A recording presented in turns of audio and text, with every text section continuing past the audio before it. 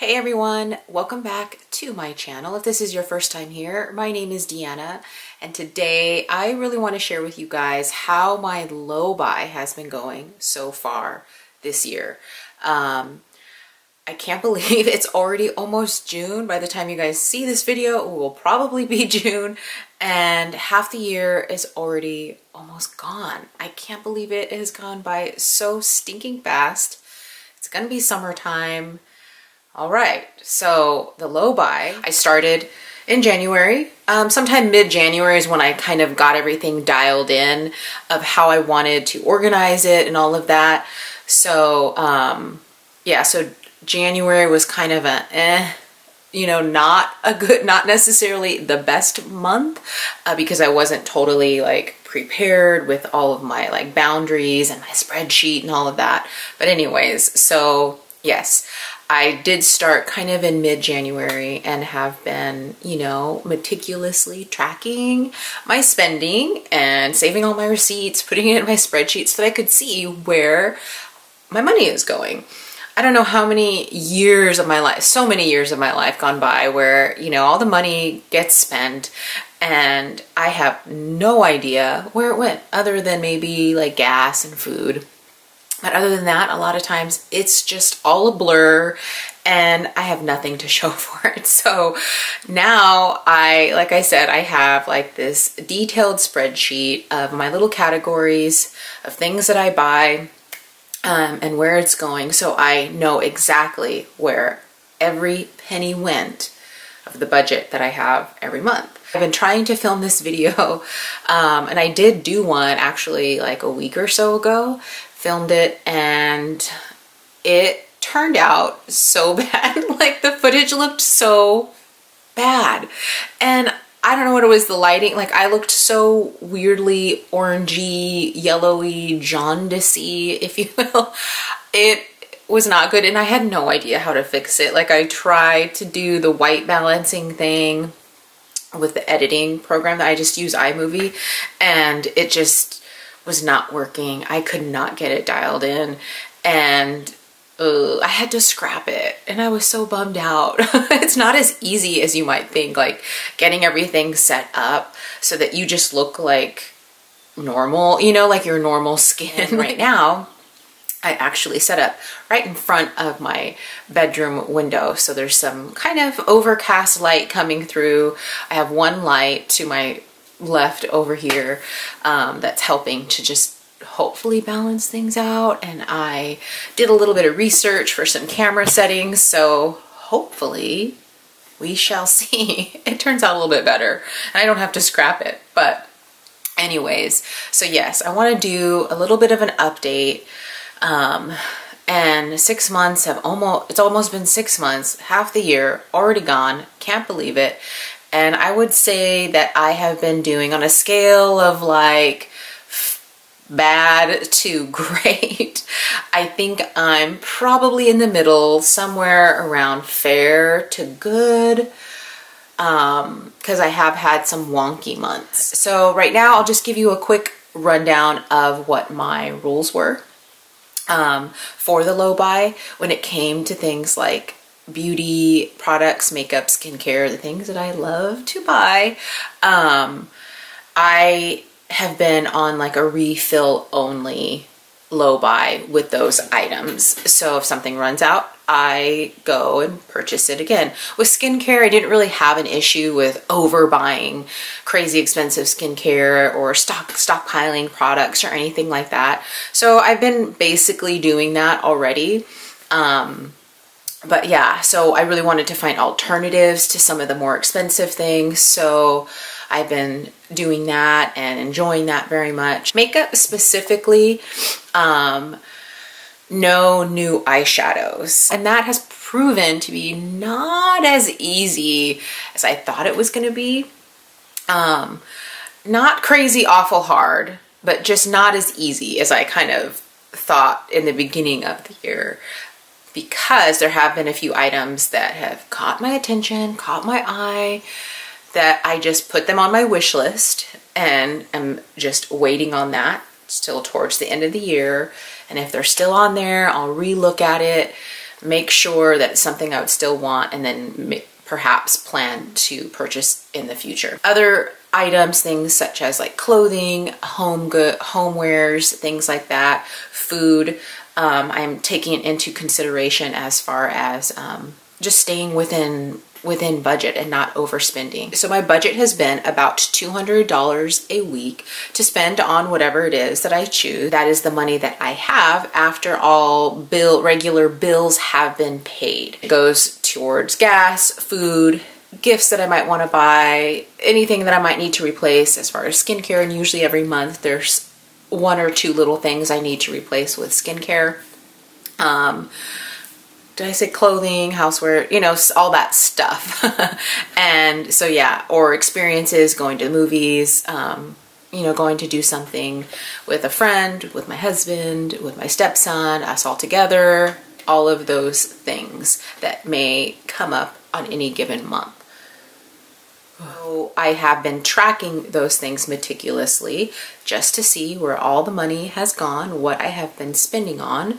And I'm not going to go over every itemized little thing at all, because I just, I don't really want to do that and tell you every single little thing that I purchased. I just kind of want to give you an overview of how each month has gone. Like I said, in January, I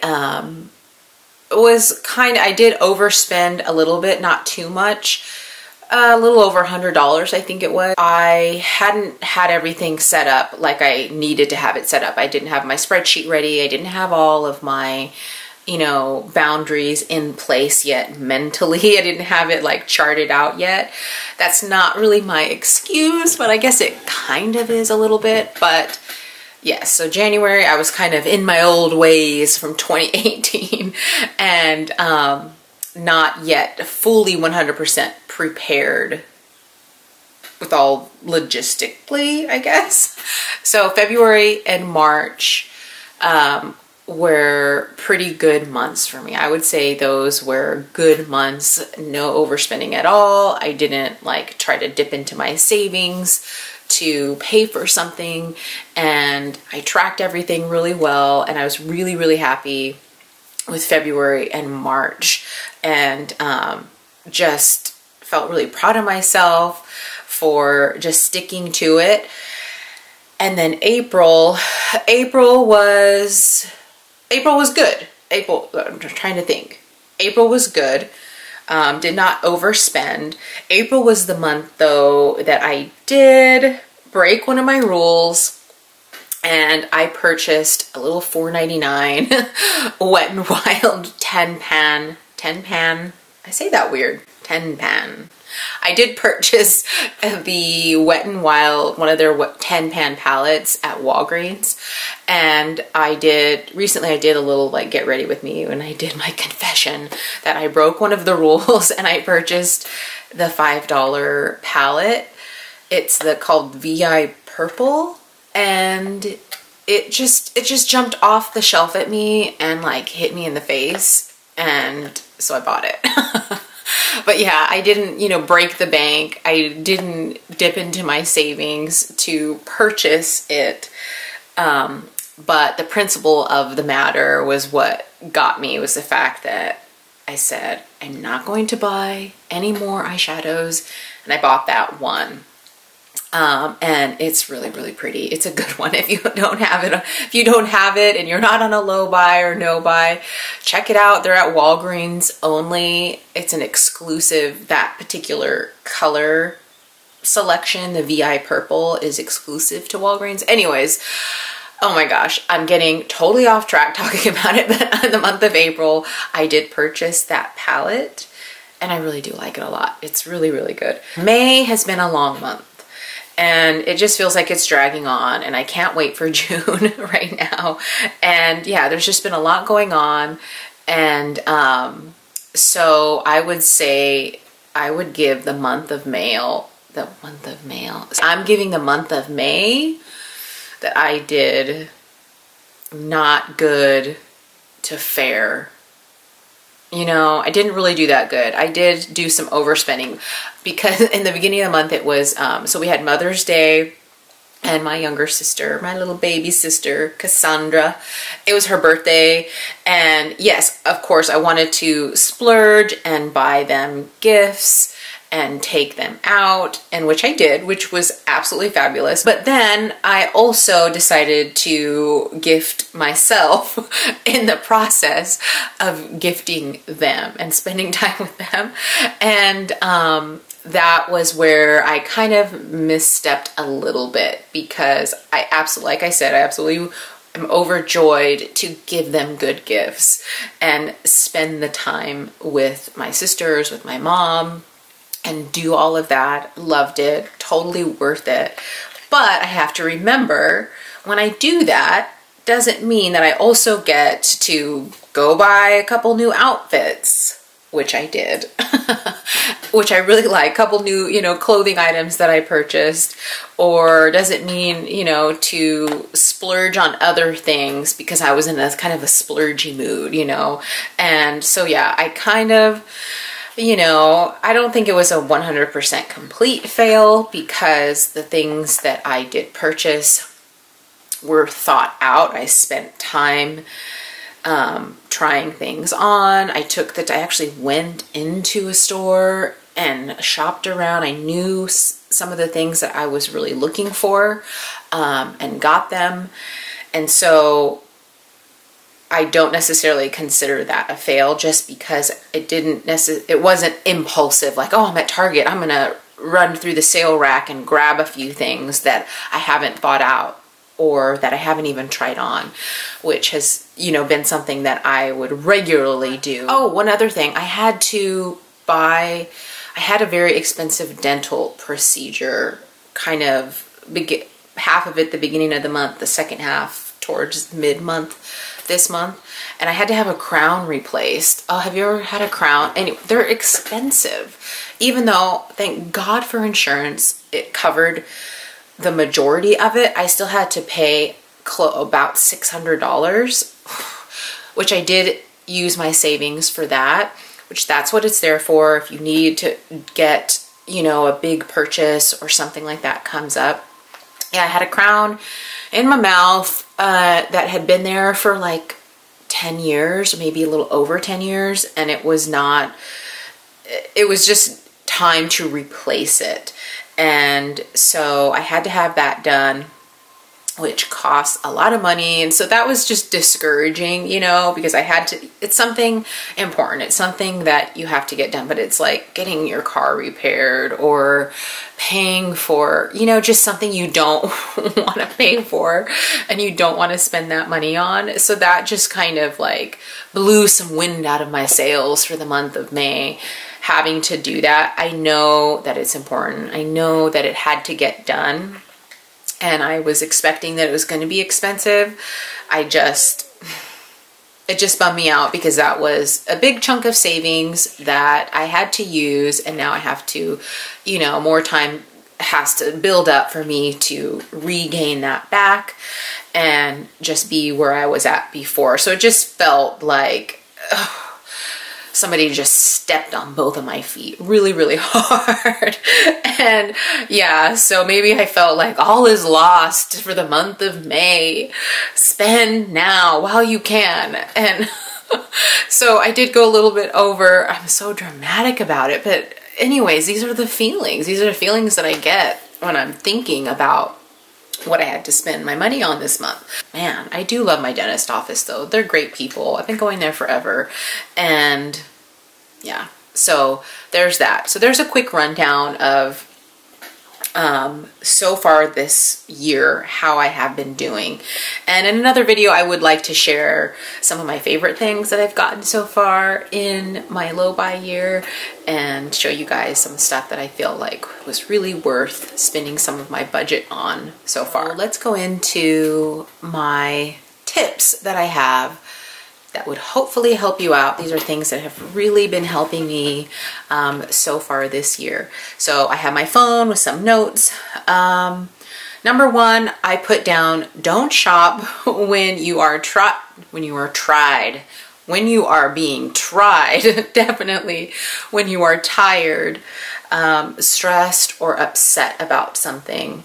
not a good time to shop. Just like, you know how they say, don't go to the grocery store when you're hungry, because you're gonna end up buying junk, or you're gonna end up, you know, buying a snack there, like a can of Pringles, and eating the whole thing in the car before you get home. Like I do all the time. Same thing with shopping, whether it be online shopping or going out shopping. Don't try to do it when you are under duress of any sort. You know, you're going to end up with stuff that you probably don't need, or overspending, and then you're going to have regret. You're going to end up with feeling bad about it and disappointed in yourself and just not feeling good. That's the thing with things, is that they just offer this momentary happiness that just doesn't last, you know. And especially when you are under stress of some sort, or you're upset with something, your mental state is, you know, taken down a couple notches when you're under stress, or you're tired or something like that. You're not on your game. And something as important as really trying to stick to a budget and saving money and all of that, you know, you may jeopardize that because of just timing, just bad timing. Go home. You know, that's so many times I've had to tell myself that over and over again, especially under times of stress, especially feeling overtired. Just go home, Deanna. Just go home. Just go home and rest. I would say 100% of the time, that feeling of I've got to go to Target, or I've got to go over here, or I just want to, you know, run through CVS to look at the you know, every single time, 100% of the time, just going home, getting comfortable, sitting down with my husband, eating a meal, watching TV or whatever. That feeling, gone. Just gone. And I promise you, like, that will happen. You just need to get out of that space of, like, you know, just that magnet that it is to draw you in. And like I said, whether that mean you physically going to a place, or even just shopping online and just spending the time on your phone or your computer or whatever, looking at all the stuff and wanting to buy it, and then having regret afterwards, which is never, ever, ever a good feeling. No regrets. No regrets. So another tip is just slowing down altogether. And that's so hard to do. It's so hard to slow down your day or those moments and press into what your heart is really feeling, what your mind is thinking, and the perspective that you have. Because, you know, when things move so fast, whether you're sad or happy or whatever, things are moving so fast and you're making decisions when maybe you shouldn't, when maybe you need to slow down the moment and get a different perspective. And so many times I failed at doing that and didn't listen to that, knowing that I shouldn't be spending this much, or I just need to go home, or I need to really spend some time with my thoughts. And I know that I'm feeling these other things, but I don't want to pay attention to it right now. I don't want to take the time. And that just burned me so many times. And I don't know about you, if that's ever happened to you, where you've made poor decisions because of a stressful situation or something like that, and not taken the time to get a new perspective. Or maybe you've, you know, ended up saying things you wish you never had said, or something like that, or found yourself in a situation that you were like bummed that you were in because you didn't slow down and really think about what was happening. So I find that with that urge to shop and spend, I would take the time, and I'm still trying to do that every time it comes up, to take the time. What am I feeling? What does my heart, what does my body, what does my mind really, really need right now? Is it rest? Is it just to go home and see my husband and have a meal? You know, is it stress from work or a relationship or something like that that's giving me these feelings, that's drawing me to my go-to, like, whoopee, the whoopee of shopping, like needing that to soothe. And yeah, so it really does take mindful, like it's a mindful practice to slow down in life. It is very hard because things move so fast and you have to be extremely intentional about slowing yourself down. I went through about a year and a half of some counseling therapy a few years back, and that was one of the #1 things that I remember her just drilling into me. Slow down. Just slow down, because when your mind starts to go to all these different places for whatever reason, you move too fast and you make decisions too fast and you're in the wrong headspace, you're in the wrong perspective, your eyes aren't seeing the same. And it's so true. And so that's one of the #1 things that I got from that, you know, among many other things and insights from therapy and counseling. But I just remember that was such a huge thing, was learning to slow yourself down. It's not easy. It is not easy. And it's only getting harder, you know, just with life and things moving so fast. So yes, that would be one of my #1 tips, is to slow yourself down. And you may find yourself just realizing like, that thing is not what I really need. I really need just to go home. I just need to go home and get comfortable, and that's it. Not buy the stuff. And also to stop shopping as a reward for a good day or good behavior, which I would do often as well. Feeling good, I'm on cloud 9, I had a great day at work, or something really cool happened, I want to buy something for myself. And you know, I'm overall a pretty happy person on the daily, waking up bright-eyed and bushy-tailed and sleeping well, all these things. And it's like, if I went shopping every time I was happy, I would absolutely be in trouble, big time. And so I can't do that as a reward either. Yes, it is nice to buy yourself something and it does make you feel happy, and I'm not against that at all. I like that you can get pleasure out of something beautiful and new, or old if you like to get old stuff, but like out of something beautiful and that's new to you.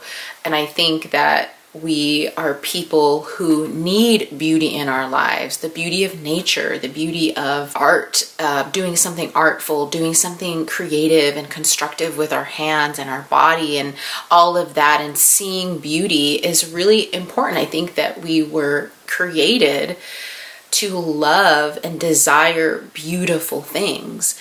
And that is something I feel that is just God breathed into us, of wanting beauty and looking at the sky and seeing something beautiful, looking into nature and seeing something beautiful, looking at someone's art or the way somebody did their makeup or whatever, and you think it's beautiful. We desire those things, and I think it's a good thing, but it also needs to be directed to the right things for you, not just to gain all this stuff and be overwhelmed with it.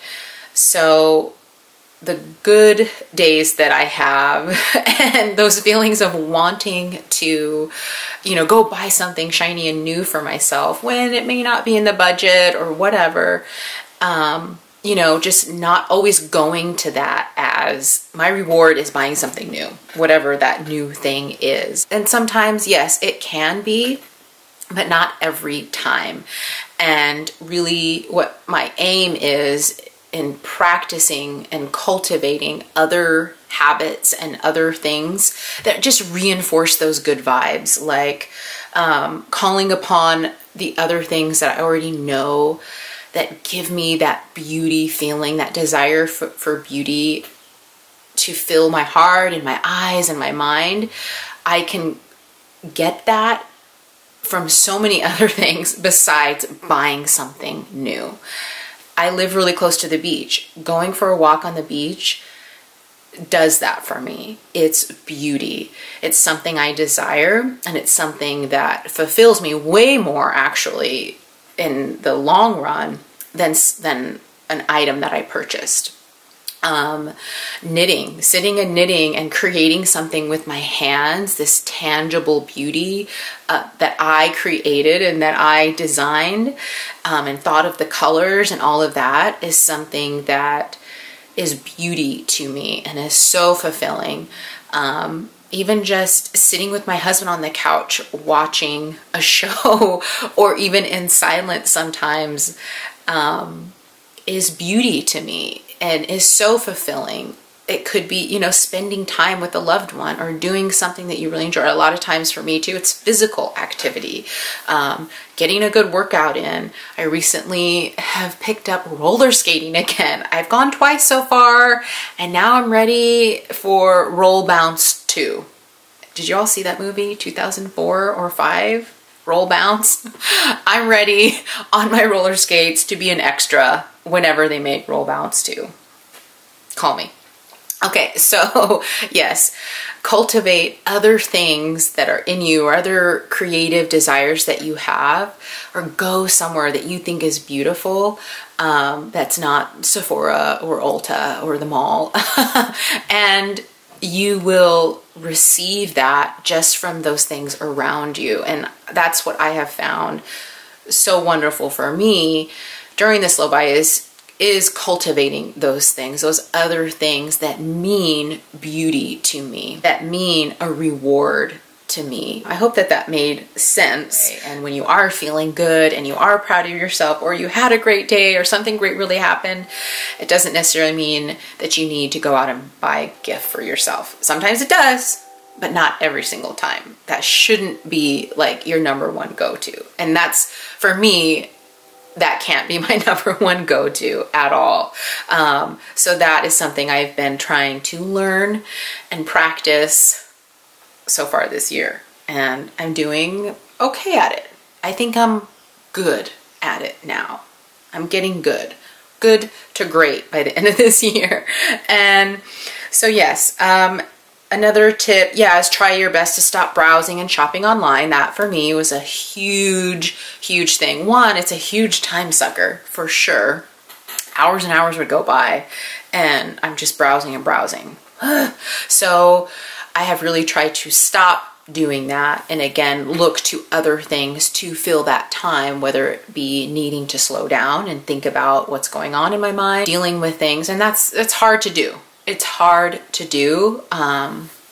It's definitely not easy, but it's necessary for change, I believe. It's been necessary for me for change. I think that I have definitely been saving a lot of time or just adding more time to my days by not spending so much time doing that. I do here and there. I know that by doing that constantly every day, multiple times a day, is not good for me. And it may not be good for you either. So trying my best to continue in the pattern of just stopping doing that and doing something else, distracting myself, or calling upon the other things that I enjoy and that bring me fulfillment in life to take the place of something that's not so good for me and not so worthy of so much time. I think one of my last things is just getting creative with what you have, loving what you have. Your wardrobe, if there's things in your wardrobe that you don't like wearing, that don't fit you, that, you know, get them out. And if you have a certain budget for clothes, think about what it is that you want. You know, I look at my Pinterest boards of styles and things that I like, and that's what I've been going off of when I have gone shopping for clothes. I've discarded or, you know, donated things that, or given away things I don't want anymore. And I look to the things that I've thought about and kind of already picked out and would like to try on for myself, and I go to that so that I can be more mindful about my purchases and not just doing things at random so often and impulsively. If I'm bringing new things in, they have to be well thought out. I'm getting creative with, like for me, like with my makeup stuff. So many of us who may be really into beauty products and eyeshadows and makeup and stuff like that, it is fun to try the newest things or try, you know, what people on the tube are reviewing and all of that. For me, continuing to add on different stuff, new different stuff, on a consistent basis, especially like eyeshadow palettes, which is like my favorite thing, it's too much. It's too overwhelming, it's too much, and then I feel bad about all the things that I've already purchased in the past that I still really, really like, but feel like I can't use them anymore because now I have to use the new thing, or I shouldn't be using the new thing anymore because I really should be using the old things. Like, I just want to cut all of that out. I want to keep my collection to a manageable number of things that I have so that I feel like I can use everything, that I can leave the space for creativity in my mind with the stuff that I have. And that's what I find for me like sparks the creativity, is when I'm not too cluttered with too much stuff. Getting creative with what you have is so important, and it's fun, and I'm having fun doing that. And even when it comes to getting to know my stuff better and realizing, I don't really like this as much as I thought I did. I'm gonna let it go, or it's gonna get put to the side to where I can make decisions at a later date or whatever it is. And it just brings me personally like so much satisfaction knowing that, hey, like I'm getting good use out of this stuff. I paid my hard-earned money to buy these things and I'm using them and I'm loving it. It's such a good feeling, and it just spurs me on to continue because it's such a good feeling to know that you're getting good use out of the products that you have, and you see things like, you know, that you're using just be emptied, you know, and you don't have a ton of backups, you just have like that one and you use it all up. How fun is that? It's fun to know that, hey, I really enjoy this product and I used it all up, and now I get to go get another one if I want to. So that's it.